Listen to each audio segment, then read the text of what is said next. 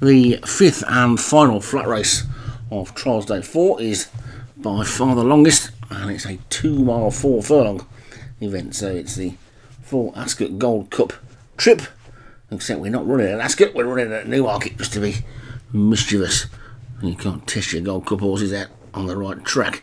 At the top it's Captain Paddy and Elmar Mulbard for Alex Cherry, Captain Fame Craig Beckwith, Lux Julian for Darren Thompson, Penny Fan Monty for David Robertson, Philly Eagle and Tayside Tiger for Matt Cooper, Long War Moonas, Boo Naji and Tall Oaks Obi-Wan, Duke of Drummoyne Padraig Hogan, Devilish Game Darren Thompson, Capagale Martini Dan Hughes, Evasive Caller Dan Hughes, Indian Chalice Martin Lidham, Meg Mucklebones Martin Lidham, Want Speed Moonas, Mustang Sally for Paul Rhodes, Diashana Sister and October End for Graham Clutterbuck, and Star of Amy for Stu Gray. So we're field in the 20s, they're around that sort of size today, and away they go.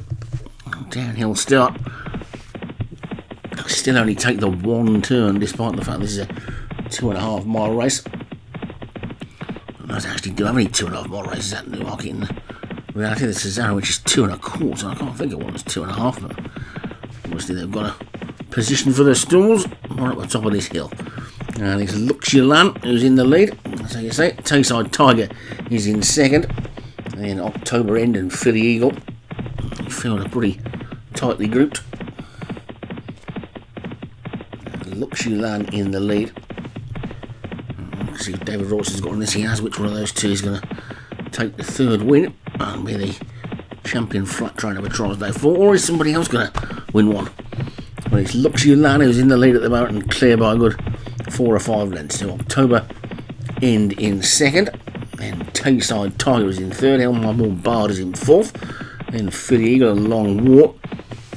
After that one, Evasive Caller and Captain Paddy. Star of Amy has just dropped back a little bit and towards the back. Penny Fan Monty is just the back marker. He's probably no more than 7 or 8 lengths off second, which is about 14 lengths off the lead. Well, it looks you that in the lead, clear by about 5 or 6 to Tayside Tiger in second.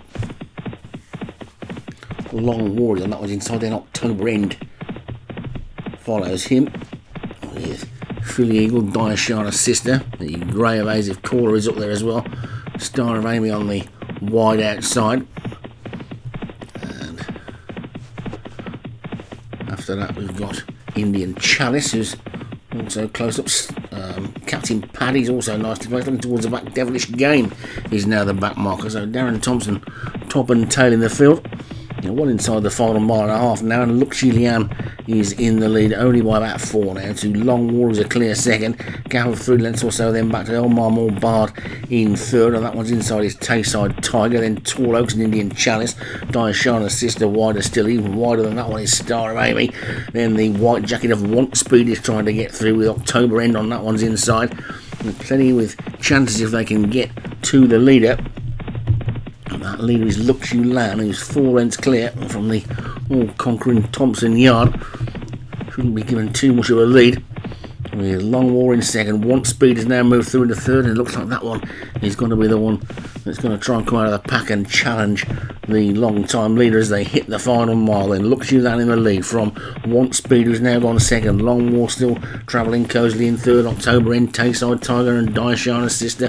Tall Oaks is well placed. The one being pulled up at the back is Capagale Martini, so that one's calling it a day, and that's left Captain Paddy as the tail end Charlie, but it's Luxulan in the lead, then leading by about 3 to Want Speed in second and October End third.